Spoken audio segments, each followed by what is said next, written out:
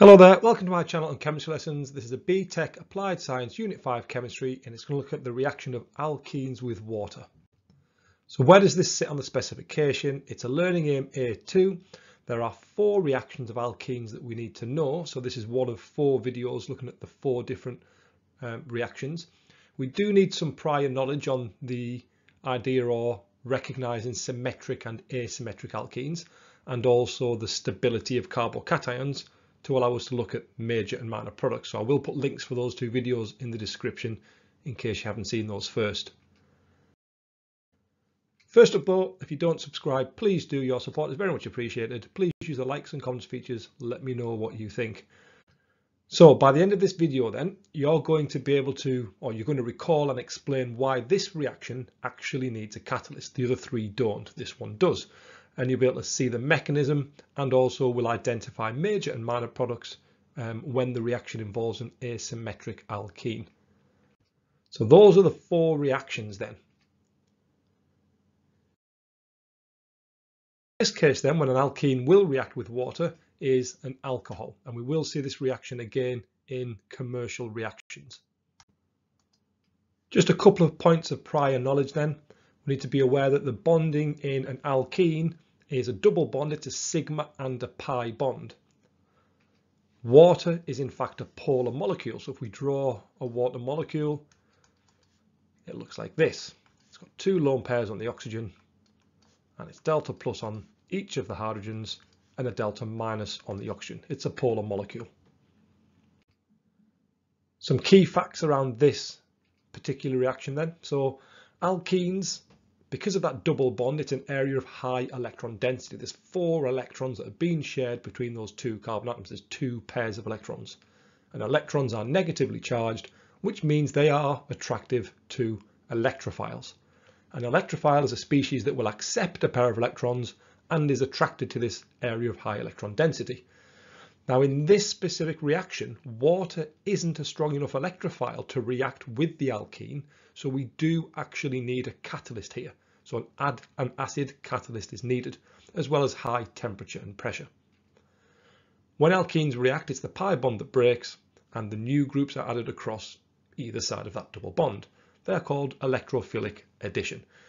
And just to make that point one more time, that this reaction with water is one of the commercial reactions that we will look at in some more detail in the future videos. So it's called an addition reaction because we're adding 2 groups to this alkene. Electrophilic because it involves the attack by an electrophile.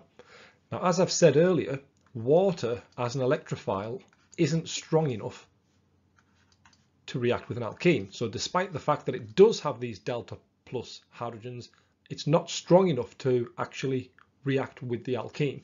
So in this case, we need an acid catalyst, and this H plus is definitely strong enough to react with the alkene. So it's the H plus that initiates this reaction. So let's look at the mechanism then for the reaction of an alkene or a symmetric alkene with water, and I've chosen ethene as my symmetrical alkene. So the first step is the reaction with the H plus, because as I've pointed out, water isn't strong enough, so we do need an acid catalyst. So that's our very first step there.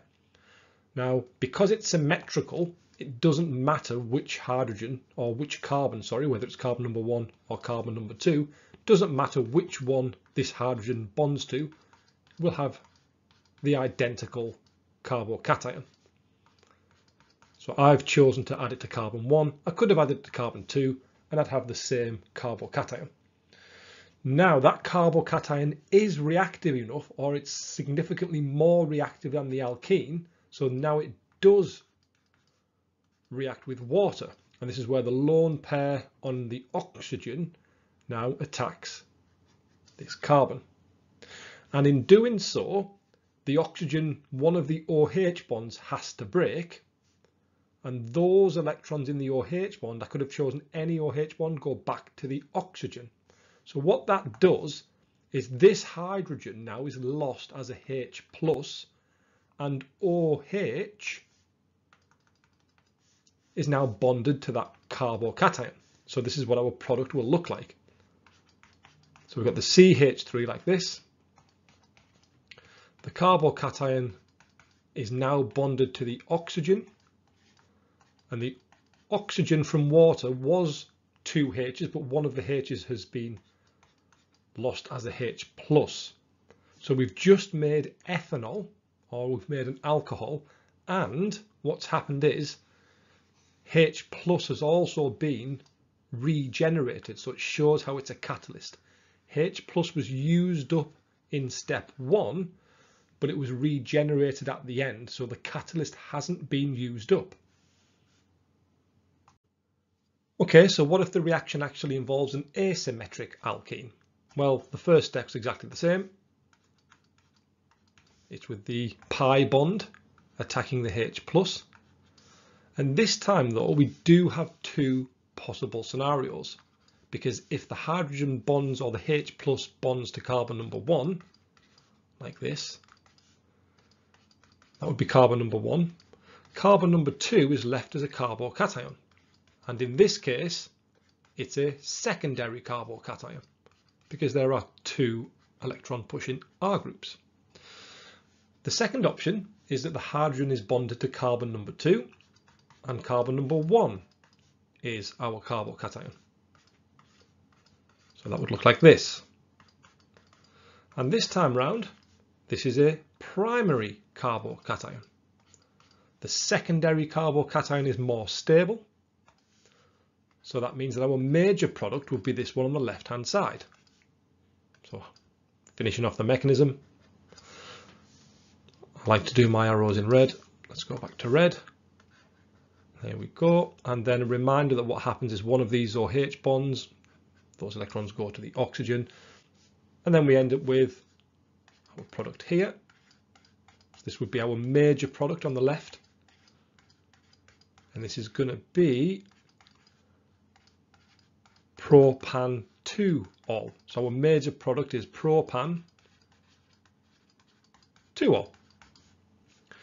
The minor product then on the right hand side, to finish off that mechanism. Done it again.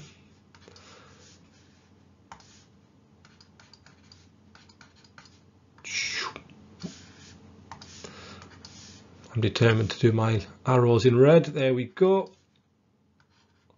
And that would lead to propan 1-ol, because the alcohol group is now on the first carbon. So our minor product would be propan 1-ol. So we can see we've got a mixture of products, but one will be in the majority. Propan 1-ol, that's our minor product. And it's the minor product because it formed via a less stable primary cation. And the major product formed via a more stable secondary carbocation. Key points for this reaction then. In order for the alkene to react with water, we needed an acid catalyst, okay? And we must have a high temperature and high pressure. And we'll see more of that in the commercial reactions video. The mechanism was still the same mechanism for all 4. It's electrophilic addition. And we produce an alcohol, and we do get a major and a minor product if the alkene is asymmetric. So thanks for watching, and good luck.